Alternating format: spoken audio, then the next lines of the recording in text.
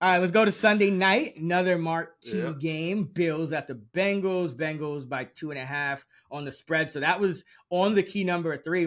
Books must have took some sharp money on the Bills to get off that 3.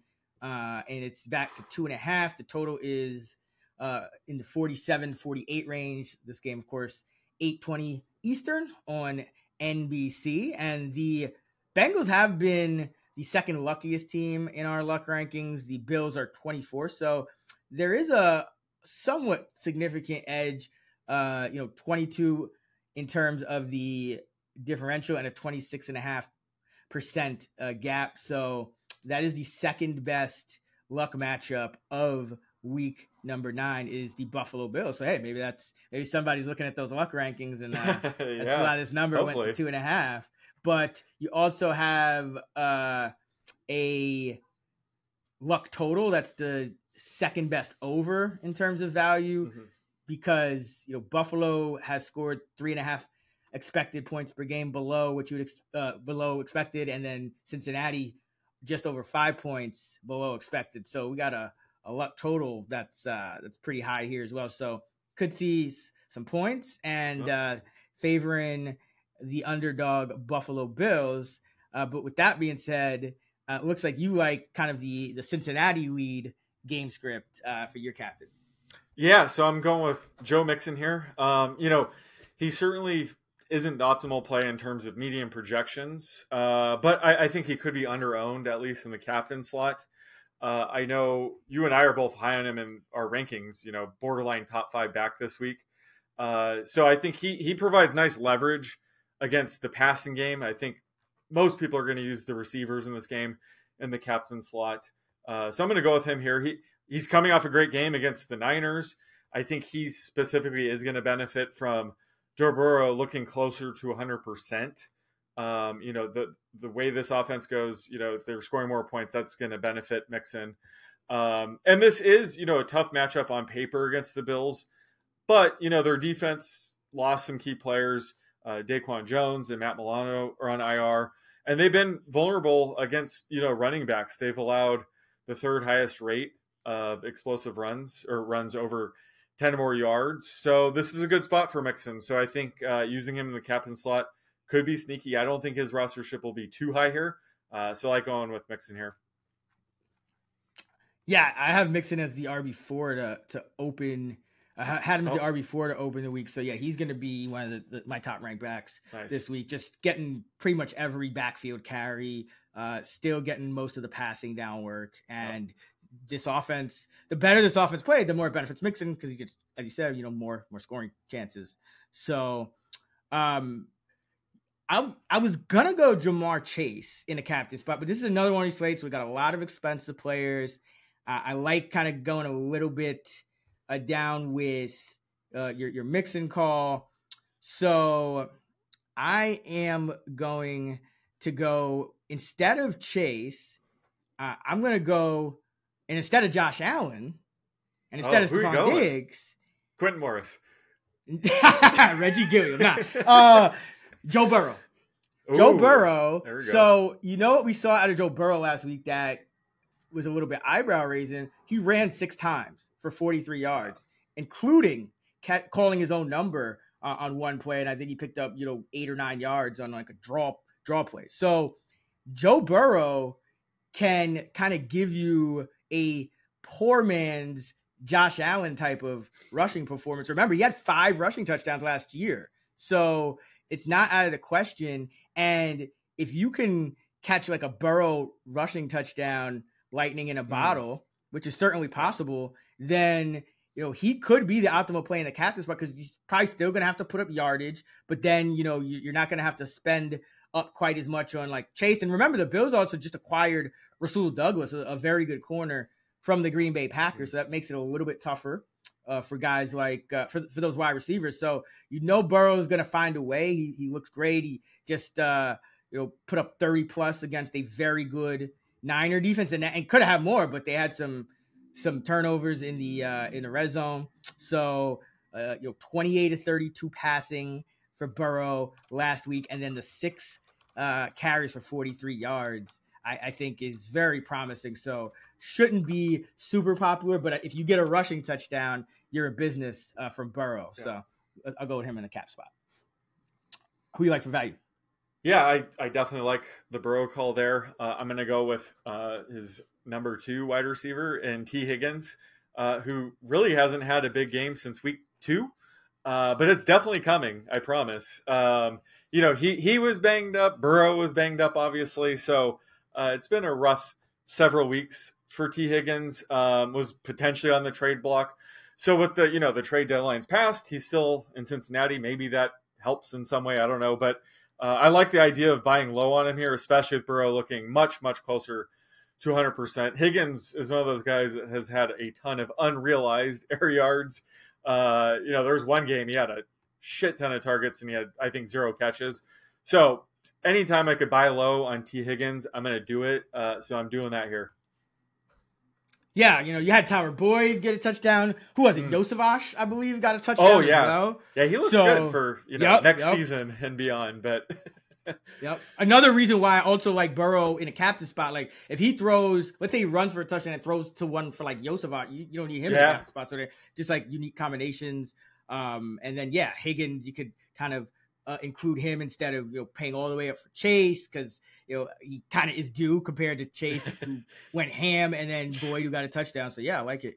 I got to go back to a guy that I loved last week because he was the only active tight end for the Bills, and that's Dalton Kincaid. Had his breakout game that we kind of all expected, and now he's getting a Bengals defense that ranks 29th in DVOA against the tight end position. And, you still have to worry about Josh Allen, who's playing a little freer now.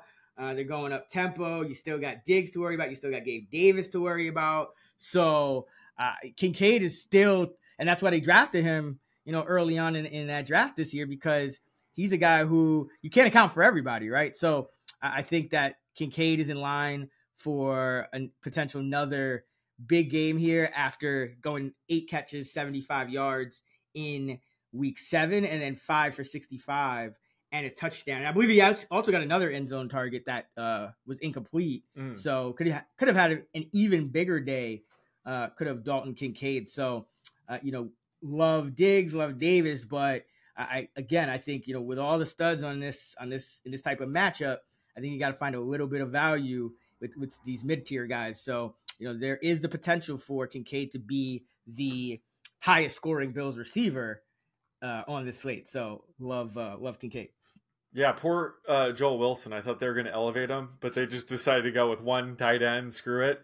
I think that obviously Kincaid's a great call, but Khalil Shakir went off because they can't use 2 tight end sets when you only have 1 tight end. So he ran a route.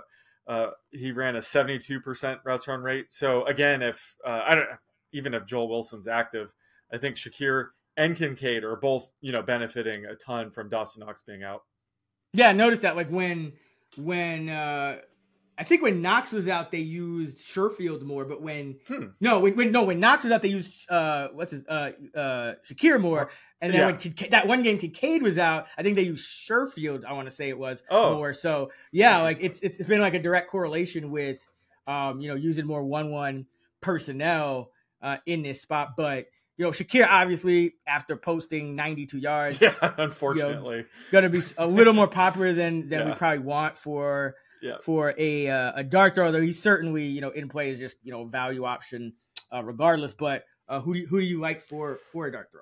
I'm going with Latavius Murray here. He's coming off a couple duds, but it's not like we're expecting much from him anyway. But he's always a threat to get like a vulture touchdown or a few receptions. They've been kind of mixing and matching sort of how they use James Cook and Latavius Murray. Now, he obviously won't be an option if they do activate Leonard Fournette, who is now on the practice squad. So that's something to monitor. Leonard Fournette himself might be a dart throw, but if they decide to stick with James Cook and Latavius Murray for one more week, I think Murray is going to be a decent dart throw here. Yeah, no, it's perfect time to buy. Like, just when his job looks like it's in jeopardy, but he could play in the hurry up, the 2-minute, the goal line, like pretty much every valuable fantasy situation Latavius Murray plays in. And, talking about this going into the year, Damian Harris was just, everyone just kind of assumed he was going to have that same role he had as like the 1A at one point, and then the 1B in that Patriot backfield. And he's been the clear, the 2B really. So this year, but until Harris, went down with that unfortunate injury. Yeah. But I think love buying in a situation like this when everyone's kind of looking at him as if he's got one foot kind of out the door in terms of usage goes. All right, for my dart though, I just mentioned him, so let's go with Joseph because this is a game that could be a shootout, and Cincinnati will go 4 wide and 5 wide. That's something Cincinnati would do. And, Irv Smith, I think, is an interesting one too, but, because he's had some struggles. I think he had a fumble, a couple drops, but Joseph is going to be, I think, still an unknown to people, even though he's caught a touchdown in back-to-back weeks. So he caught a touchdown going into the bye, caught a touchdown coming out of the bye. So he has 3 NFL catches in his career. 2 are for touchdowns. He has 1 catch each in the last 3 weeks. And so he's clearly starting to see his role grow. Always look for these rookies, especially coming out of the bye, or, even sometimes, 10-day rest coming off like a Thursday game, things like that. So, Trenton Irwin is the number 4 wide receiver for now, and, long time mainstay on the practice squad and worked his way into the lineup. But Joseph was a guy they drafted this year, 6'3", 212, 4.4 speed out of Princeton, and day 3 pick who could be a guy who finds himself singled up because the Bills, they traded for Douglas, but got to worry about Chase, Higgins, Boyd now after last week. So, on the priority list, Joseph always going to be dead last when he's out there, and I think that's why he's been able to catch these red zone touchdowns. He looks like he's a part of that red zone package at 6'3", 212, because 3-yard touchdown in week 6, 2-yard touchdown in week 8. So if you want a sneaky anytime touchdown bet, we'll see. I think Lightning can strike 3 times in a row. And remember, the luck rankings highly favor an over in this spot. So you have that's what's beneficial either for 5 wide or just red zone opportunities. So gonna go with the rookie Andre Joseph. Yeah, I like it. He tore up preseason, and if they do decide to move on from Higgins, he could be the guy that takes over. Yeah, and what's the other dude that's Charlie Jones, who's Charlie Jones. Punch, but he's been on the IR. Yeah, he has a torn labrum. Yeah, this is basically a red shirt year for him. Yep. But let's see, what were Joseph's? Yeah, because I remember him tearing up the preseason. 12 catches for 129 and a touch, 27 targets on 82 routes. Oh, wow. Yeah, I didn't realize he was getting targeted that much. His props were like in the 40s. Anything over 20 receiving yards for a preseason prop is borderline elite, but 40, he was getting like 40 and a half as his prop. Yeah, and I think the upside with a guy like this, a rookie like this, is he already has like a fantasy friendly dart throw role, just big red zone threat from a good quarterback. But there's at least a puncher's chance that he's, doing enough in practice to perhaps overtake Irwin, even if it's just for a few snaps. And, that could be very valuable when you're talking about a guy, near min price. So, and if any of the top 3 receivers get banged up in the game, obviously you don't want to root for that. He would probably be the one to step up if it were Higgins or Chase were to ever miss time. Maybe Irwin would step in for Boyd. I don't really know how that would work out, but he does have some upside this year if any of those 3 receivers do miss time.